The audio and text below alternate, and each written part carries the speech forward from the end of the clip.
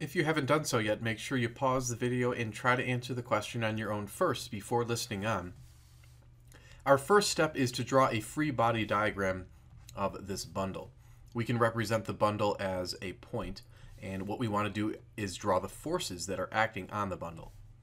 Now we have a downward force of gravity acting on the bundle, and we can call that downward force the weight. But then we also have an upward force of tension that is present because of the rope that's attached to the bundle and that is pulling up on it. And we can label that force the tension, or T.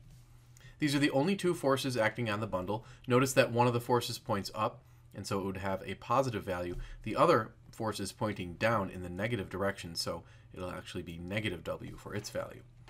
We know that the sum of the forces is going to equal the mass of the bundle times its acceleration.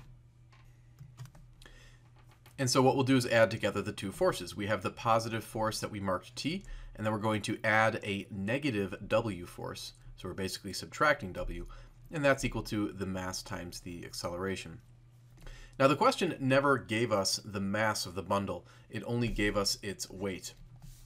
But we know that weight is equal to mass times gravity. And so we can actually solve this equation for the mass by dividing both sides by g. The g's will cancel out on the right side, so we can see that the mass is actually W divided by g. So we're going to actually substitute W divided by g in for the mass in our equation. The question is asking us for the acceleration, so we want to solve this for a. And one way to do that would be to multiply every term by g so that it cancels out right here. That'll put a g here as well as a g there.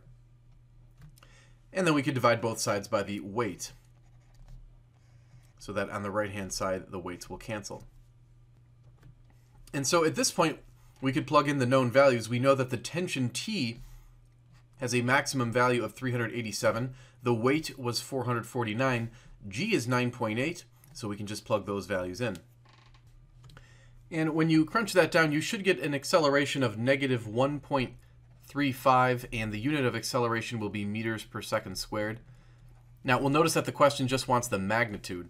Magnitude means that we need to report the answer as a positive value. So we're basically just going to take the absolute value of both sides of this equation, and that'll change the negative 1.35 into a positive 1.35 meters per second squared. So the magnitude of the acceleration is this right here. In part B, using that acceleration, we need to calculate the speed that the bundle will have when it hits the ground.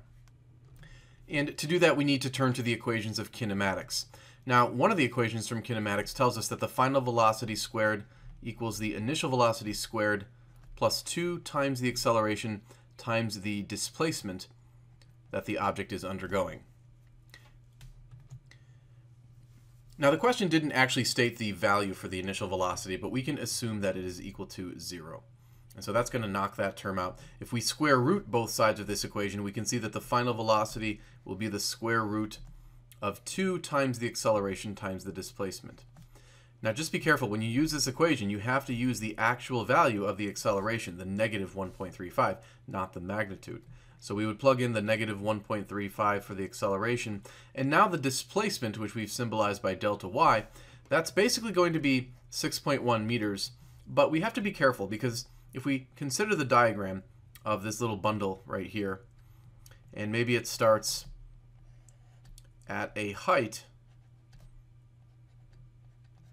of 6.1 meters. But the point is that from where it starts, as it lowers, it's moving in a downward direction. That actually means the displacement is negative 6.1 meters because overall it's moving downward from its initial position.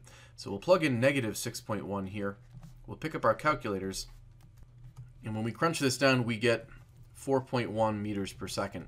Now technically, because this is a velocity and the bundle is moving downward, it actually will be negative 4.1 meters per second.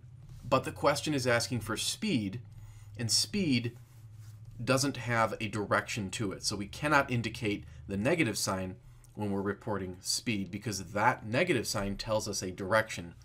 And we do not want to report a direction with speed. We just want to report basically the magnitude.